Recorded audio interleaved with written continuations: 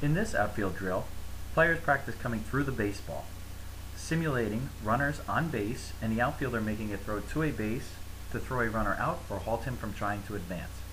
As the outfielder readies to field the ball, the coach, simulating a hitter, will hit or roll a ground ball directly at the outfielder. The outfielder must approach the ball in a controlled but urgent manner, and prior to fielding the ball, the outfielder will chop his feet for balance and timing and field the ball in front of his glove side foot with his head over the ball.